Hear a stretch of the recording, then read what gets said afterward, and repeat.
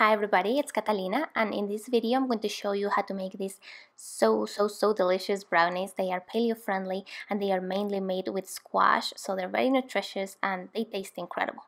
So the first ingredient I'm going to use here is 1 cup of butternut squash puree. This is one that I made at home by baking it and then just mashing it. And to this I'm going to add now a couple of fresh eggs, and I'm going to whisk this because it's going to make it easier for adding the other ingredients later.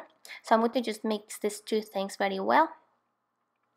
And now I'm adding 1/4 cup of melted butter. If you don't like butter, you can also use ghee or coconut oil.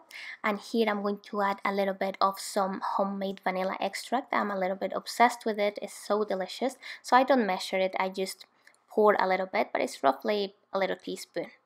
And now that these are all of the wet ingredients, I'm going to whisk them all very well, and I'm going to add the dry ingredients. So the first one is 1/3 cup of some homemade almond flour, and here I'm adding a couple of tablespoons of raw cacao powder.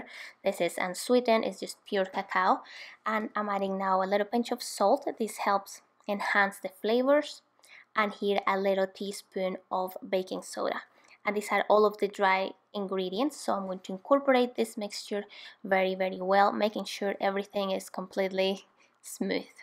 Now in a greased baking dish I'm placing this mixture, and then I'm going to place it in the oven, which has already been preheated at 350 degrees Fahrenheit, and I'm going to bake it for 35 minutes. And this is the final result. As you can see, they look incredible. They keep really well in the fridge and they just are so amazing. So I hope you enjoyed this video, and thanks for watching. Bye.